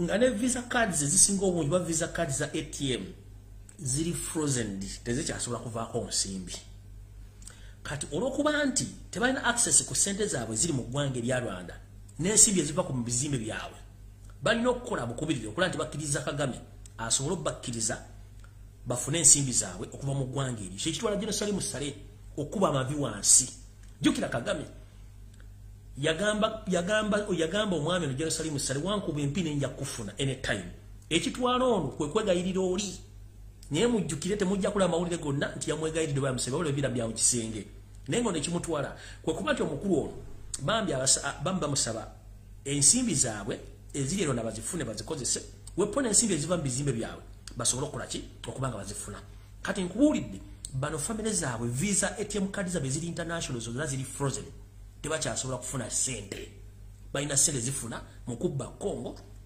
na kugenda kusaba omusajja nti munnange twetwaga ssente eziri wano ze twateeka wano ate nga ono omusajja naye yali abalinda dda tebakyasobola kwakisinga ssente zaabwe y'ensonga lwaki nti Kagame yabagaana okubawa ssente zaabwe era ne mukozi bwe yajja yakootakoota mu Gaalumonde yakima ebifaananyi nga tewali kyankulaakulana kyeyali agenze okukima mu ggwanga eryo kati kyekisitudde Salimu Sale agende yegayirira omukulu nejjukira amubanja oluyiro yamukuba era n'amuwooninga nti wali mukwata kajja bajjootuka so no mukitegedde bulungi kubanga tabalina ssente ziddukanya gavumenti bimula bakola okuteeka abantu n'okubabba ekiro n'emisana bino abikola mu linnya ly'okufuna ssente nga tebalirina era mukitegeere bulungi nnyo nakyo mukitegedde kati bannayuganda mwenna abasuubula n'abatambulira ku ngendo empanvu mu Uganda mwegendereze nnyo mu biseera gye bujjawo katono eno security alert mu kanyomero ke kamu okufuna abantu abafuna accident okubatwala mu malwaliro gano bajjamu ebyomunda byabwe Yoseeri ne banne ne mutabani wa Odrek Lwabwogo nga bakozesa akabinja ka SFC n'abantu baabwe bapulaninga okukola kye tuyita omutego abaali bakozeko omutego mu Buganda mugumanya Abaganda batega enkwale abagamba tugamba nti agamyuka akasolo gegamyuka n'omuki gegamyuka n'omutezi wetwogerera essaawa zino tubinda bindogenda biseera eby'enkuba tuba tugenda mu Museenene w'omwezi ogwokuna abasajja bano n'abakazi banoonya engeri y'okutta mu Bannayuganda ku nguudo empanvu mwasanjala ng'ekigenda okusuula emmotoka zino kigenda kubeera ki bagenda kutayiminga ebiseera by'enkuba batandika okuyuwa oyiro ku nguudo mwasanjala ddala ku Buserengeto nti emmotoka oli agenda okuvuga emmotoka ogikwatamu nga tekyasobola kusiba ekiddako ebeera nnome ya kigo naye ng'emmotoka eyiwa beegudde already mu bbanga eritali awala nnyo wabeerawo abasajja n'abakazi ababalindidde ambulance n'emmotoka eza buli kika esobola okukima abantu bano baba bafunye obuvune n'abafunye obuvune abafudde okubaddusa bunnambiro mu malwaliro okukola bizinensi eno ey'okugyamu emitima ebiwoowolo n'ensigo bizinensi yabwe egende mu maaso so no mbategeeza mwenna abavuga ku ngendo empanvu ezingira mu kufuluma eggwanga mu biseera by'enkuba mwegendereze nnyo bayinza obbatega akakolyo kano ne mukagwamu ne mutandika okufa ng'ebiyenje naye nga mbagambye bwe banaakolera ekikolwa kino wajja kubanga mu bbanga ttono nnyo okuvaawo mu kilomita nga 2 nga waliwo ambulensi waliwo emmotoka nga zisobola okujja nekima abantu bonna ne zibateeka ku mmotoka ne zibatwala mu ddwaliro bayiwayo nga buli agenda tasobola kufuluma munnange aba akoze eki aba awedde nga takyasobola kukola kintu kyonna oba ogenze era nga ensi ogisiibudde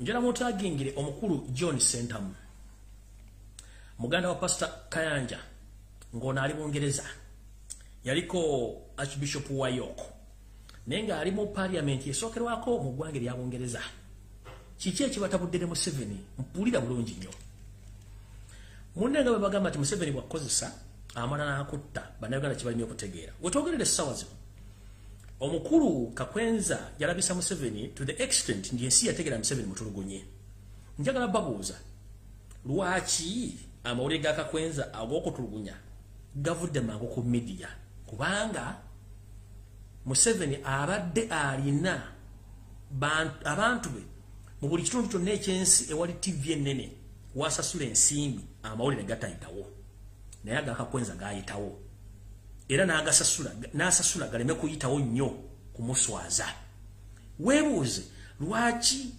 Kakwenza bamala okugamba nti bamukubye n'adduka n'afuluma eggwanga Wakakenza bamutulugunya n'afuluma eggwanga ensi yonna yabeera ku bunkenke okumala wiiki nnamba oluvannyuma amawulire gavaako ng'ate ye main target yaffe y'okutulugunya abantu Museveni yasasula ssente epya n'enkadde naye ate alina baakosa batasasula kino kyajjidde mu kaseera nga Kakwenza era amawulire ge gayita ku BBC era ne gasomebwa kutulugunyizibwa era n'afuna interview kino kyanyiza Yosero Tabasiro mutano wa Karekezi n'akubira omukulu Sentamu namugamba nti olw'okuba omanja ensimbi ebbanga limaze nga sikusasula yensonga lwaki omukulu ono yafunye BBC okuba nti eyisa amawulire ago kumutulugunya Sentamu n'amutundira kyamulinga essalambu eri ensenke olw'okuba nti ono aludde omusasula ensimbi mujjukira abantu bano bali bakolera ssente Museveni ne kimunyiiza drone yange yantegezezzaako nti ono yabadde mukawufu ng'omususa era n'agamba this useless idiot that the Baganda, they are not trusted.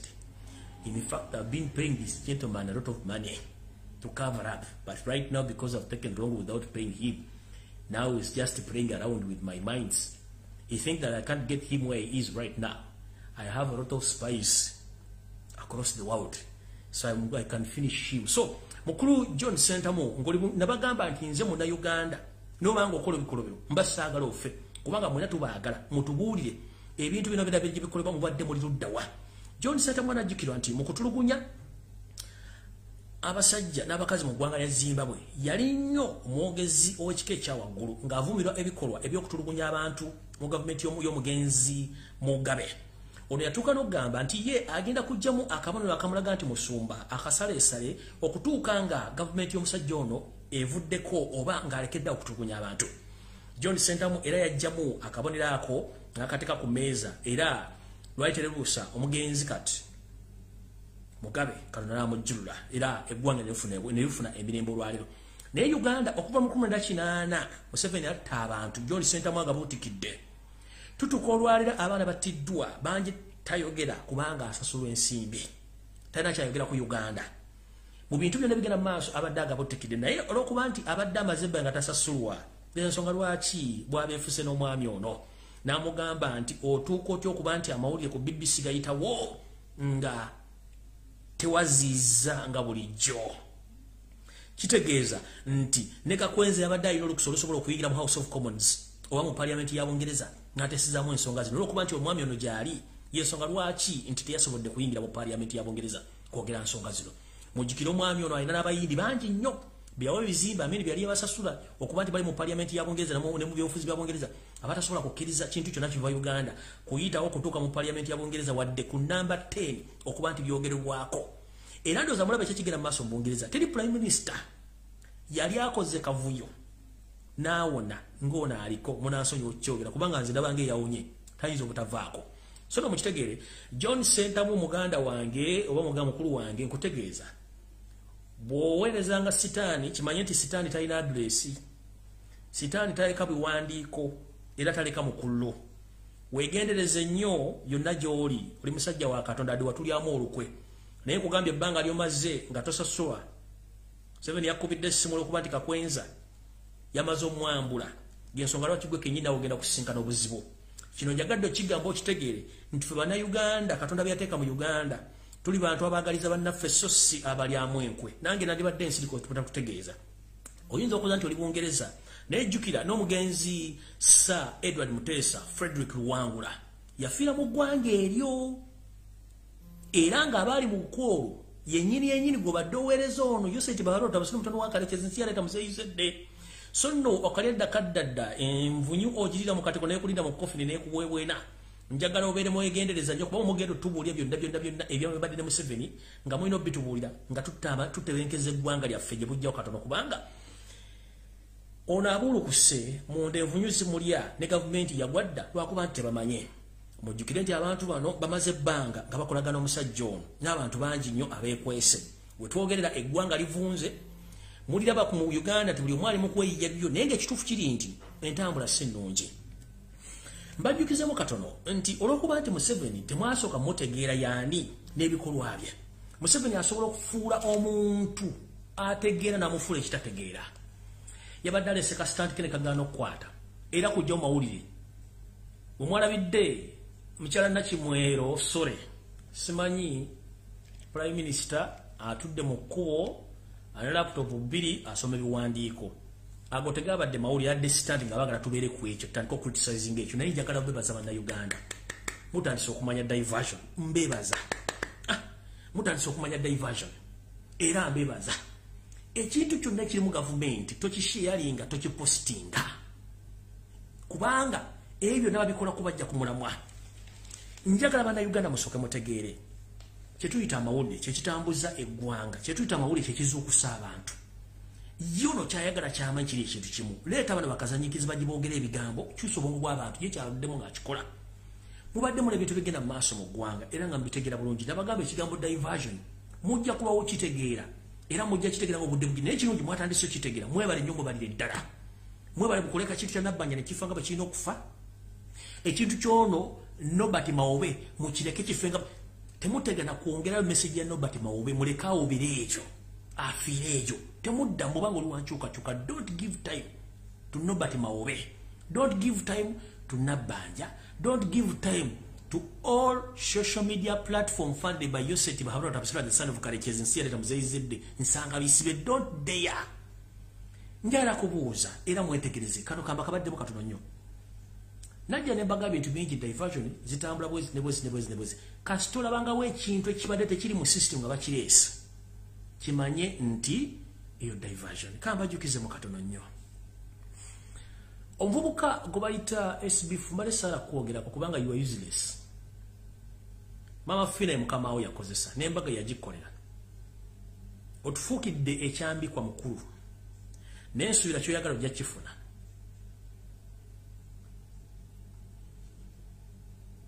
Kyoyagala ojja kifuna.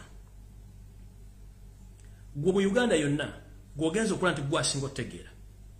Lwaki buli otambula okugenda okukola amawulire oganoonya bamawongwa bokka abantu abasiimuka waya boonoonyamu amawulire okubuzaabuza bannayuganda. Wasooka n'oleeta omuvubuka oli yali kubukedde amanya ngeerabidde. Yayinamu kasoti saketi katono nnyo. N'omupromotinga n'omujjanko interview ng'oyogera ebintu by'ekisiru omwogeza ebintu by'ekisiru ng'ojja abantu kumulamwa. Oyo n'avaawo amutegere omuvubuka amanya gagenze. Bamuzika recently yafa. Twali tuli awo ng'omukulu era tuleetedde Charles ne mukwano gwange Aisha. N'abagatta ku mukolo ogwa Valentine n'abafuula nnyo ekintu eky'amaanyi ennyo n'akipromotinga. Ne kigaana kyagaanyi. Ne mukulu gwolowooza bannayuganda tebategeera nti okolera Museveni. Njagala bannayuganda mwena mulowooze ekintu buli mulaba ekintu gwono teriyo bantu bannayuganda basobola kuyamba balina bwongo era aleeta bamongo abalina soti saketi baleeta.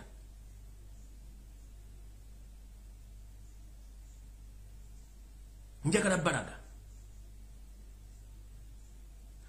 baleeta ebibozibozi ebyagala battracting abajja ku mulamwa kye baagala balaga kyonna. Ekyo mwakimaza.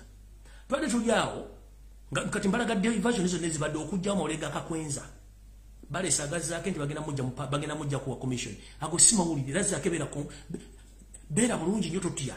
Kuba wa commission tebera oli MP tewalasobola kujja kuwa MP. Ago nako ne bagateekaawo. Nabbanja ne bagateeka wali. Era ku Valentine ni baleta zali house of plastic. Mbona alese boyfriend maybe chibi bamutadde wa buli platform atandise ekinayo ekifa nacho death. Njagala bebazanye bana Uganda mwebale okubanga mutandise okutegera kye bayita diversion. Ekintu kyonna kitali mu nkyukakyuka.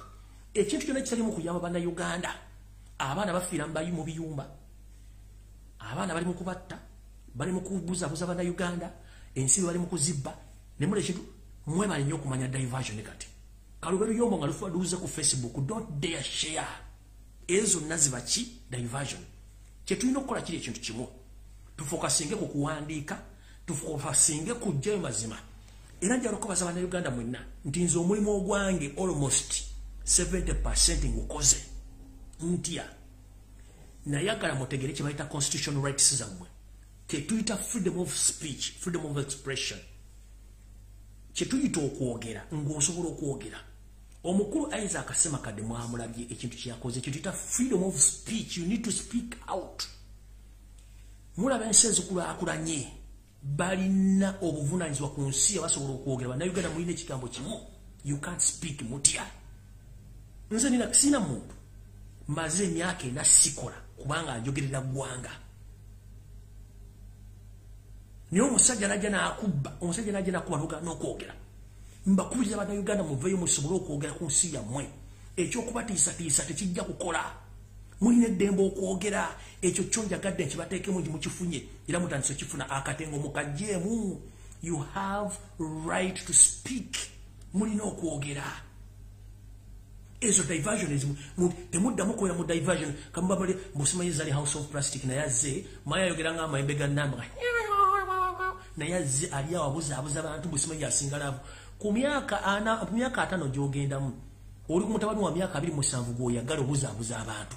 Wenna buli wamujjudde plastic. Mukazi omukutu asobola kutuuzaako wansi ntubuye. So kati abantu nga bano babe state funded agents tembawabudde era mwebali nnyo obutalera mu diversion ezo. Mwebali nnyo mubalire ddala.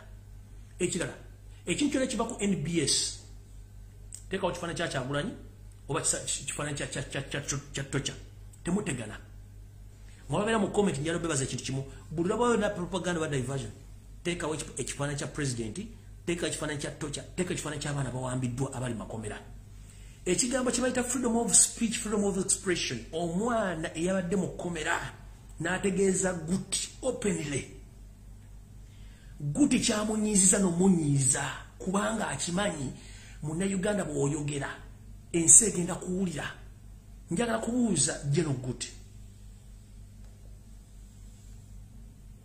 ebyafa biddiringana sigwa soso okubeera mu ofisi eyo bantu bangi eyo kangalu kooti kubanga musibye abaana ba civilian nimbasibira mu kooti y'amagye bw'abanga omusibe asobola okwogera lwaki mu mutiisatiisa kati gwe Munnayuganda aliyo tebageza ne bakutiisatiisa olina eddembe okwogera bano kye batayagala tubogereko ku bibi byabwe bw'oba toli mubbi bw'oba toli mubbi lwaki abatuuze boogera ku nsonga z'ababbi onyiiga nnyo. This question goes to Nsereko Muhammad. If you are not a thief, if you are not a criminal, why all Ugandans, when they come out to speak about the atrocities which have been committed by the state, you come out and start defending the state? Whom are you working for?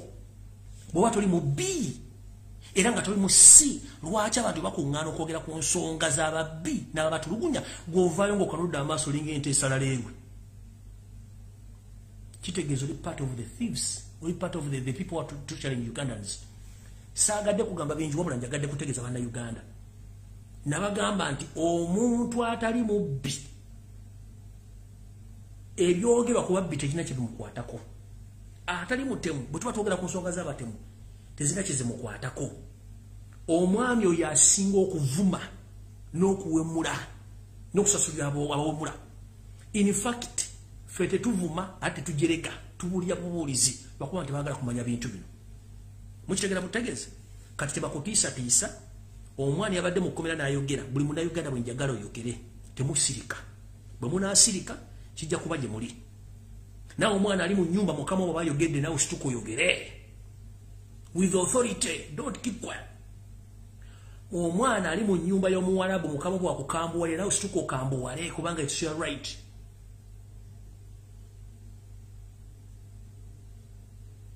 You have to speak for yourself.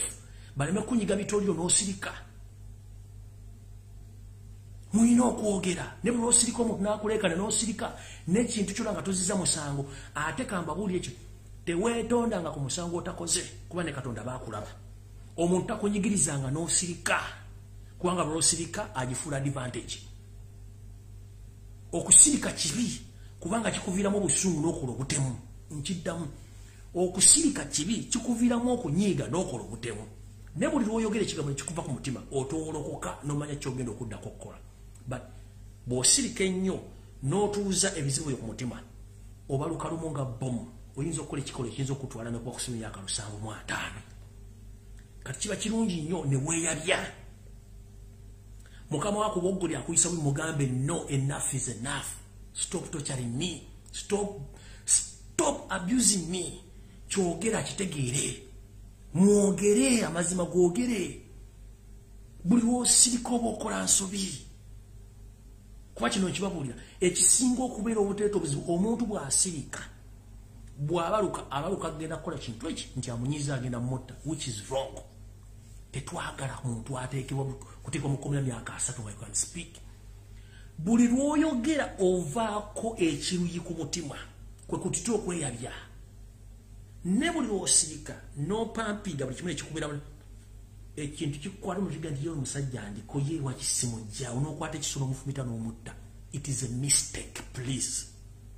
Ekirala bw'obanga okola ekyo n'owulira nga tekijja kite kobe ng'oli mu kiyumba oli ku mulimu n'owulira ng'olina tension n'owulira nga tokyasobola okukola ensobi, please resign, va ku mulimu oba guleke. Era mmwe abanenya abaana busime badduse ebiyumba bamu, please temukikola. Olwo manye eri abaddukayo nga tebalina muzibu naye please abaana tension gye baliko n'obutakola bulabe. Let those kids be. atakolerako muwarabu oba muyindi. Don't speak mu meeting y'abaana bakola biyumba. Atakolerako muwarabu oba atakolerako muyindi mu meeting z'abateesa nga bakolera abayindi n'abawarabu toyogera toteesa. Don't. Nkiddamu. Atakolerako muyindi n'atakolerako muwarabu mu meeting z'abaana abaana abakolera temuteesa musirike. Omuwarabu akulisa emmere ya nnaku nnya nga bagikuttemu ng'olaba mbalira ku nsalya ne bagikwatamu n'onalwa nazzaamu omenyera onalwa ku kifi n'akizaamu famire onalira ku lusanya ne bagikuŋŋaanya ne bagizza mu firiigi. Ono omwana ajja okulyako after 2 days. Kabeere juice nga munywedde mutaddemu omenyera gye bagoba mutera waawo. N'akola 24 hours. Omusajja n'amboggolera n'amuyira amazzi. N'akola buli kimu. Mukiddamu omuntu atakolako mu nyumba ya muwarabu atakolako mu dduuka lya muyira mu kampani ya muyindi bwe bana abaana bakola mu kampani ze baba bateesa sirika. Keep quiet. Keep quiet. Gwolaba okwata smartphone yo ne freezing noginyiga amapeso sindike message negana noginyiga restart nonyiga. What about omuntu wali akola 24 hours?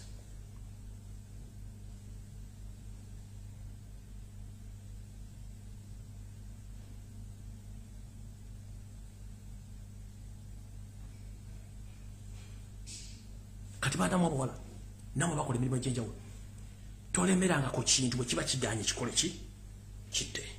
Because the moment w'okiremerako ogenda kufuna obuzibu. Amateeka galikirya bwezi omusango bagenda kukusiba. So bategeeza bw'owulira ekintu kiganye nga kiganye kitte. For God's sake. Kubanga bw'abaana bakola mu nju musango omusajja ayinza okuyira amazzi n'akkuba empi n'akusamba emmere gy'oli olyanfu. Bw'ogatta ebintu byakoze byonna omuntu osobola okukwata ejjiraaso oba ekiso n'omufumita n'afu ne bakusiba emyaka 750 si kitwagala. Omulimu guleke.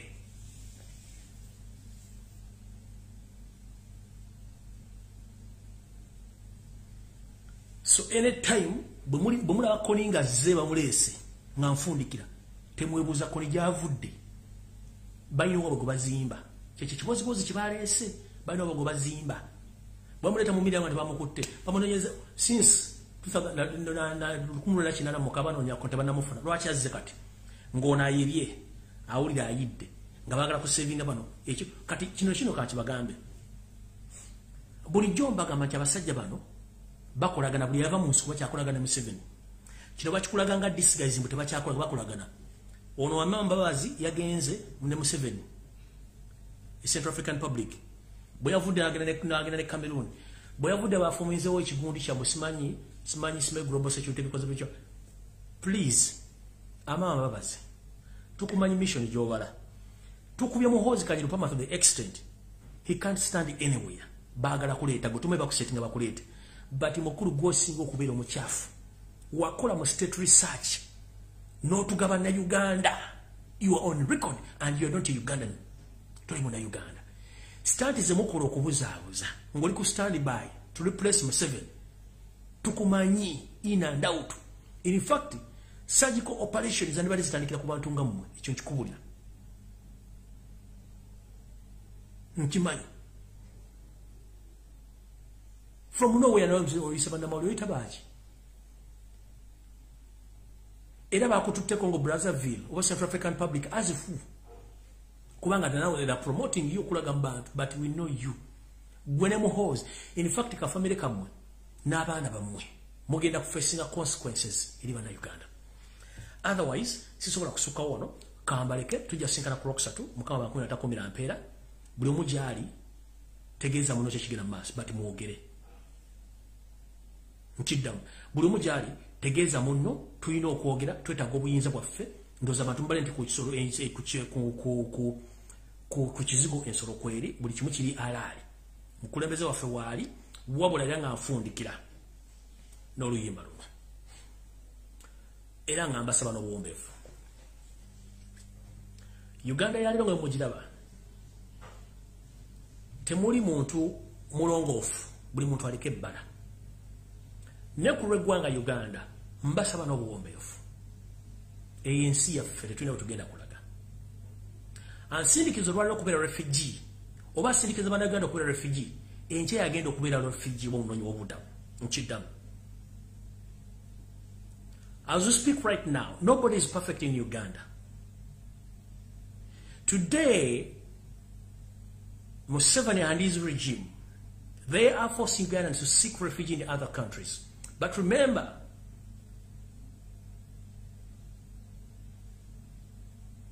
anytime, anywhere, Museveni and his family, they are going to be refugees as soon as possible. So he's forcing us to seek refuge in other country. But soon or later, him and his family, they're going to be refugees too. But that's not the cause. The cause is we are all Ugandans. We need our country. Stop torturing Ugandans and stop killing Ugandans. We are all human beings. And we have all equal rights to Uganda because it's our motherland. Mukume abakulembeze abakyali mwensa. Abanyiigera Robert Kyagulanyi Ssentamu ku bintu ebiri personal. Mujjukire tulina okukyusa ensi. Abanyiigera Robert Kyagulanyi Ssentamu nga mulinako akasajja olw'okuba yava from nowhere okufuuka kyali. Sitaani mumweyambule muveeko. Nkiddamu. Bannabyabufuzi abanyiigera Robert Kyagulanyi Ssentamu olw'okuba nti yava gy'avudde n'afuuka leader of opposition oba president. Mukikola mu bukyamu. Sitaani alina effujjo mu kikomye. N'abaamunyigira olw'ensonga zammwe ez'obuntu nga mwali mulina kye musuubira mu ye. Nammwe sitaani abambukeko. Kyagulanyi muntu gwe tulina ffenna asobola okutugatta bannayuganda. Kyagulanyi muntu gwe tulina yekka asobola okwagala Uganda nga Katonda bw'ayagala abantu be yatonda. So, mukume Robert Kyagulanyi Ssentamu. Kye nva mmaliriza nga mbagamba nti ekintu ky'olina lwaki okigalabanja kimala kukuvaako olw'ozuukuka ng'ebiseera ebisinga tekikyadda nate. Mukume Robert Kyagulanyi Ssentamu ku lwa Katonda n'ensi yange. Mwagale nnyo ensi yammwe okusinga ekintu ekirala. Nammwe abacunya bannammwe olwaleero kijja ku kyenkya nga gw'ogenda okucunyizibwa. Naye ng'ate oyagala nnyo bakutaase oba bakusonyiwe nga weerabidde ebikola bye wakola banno.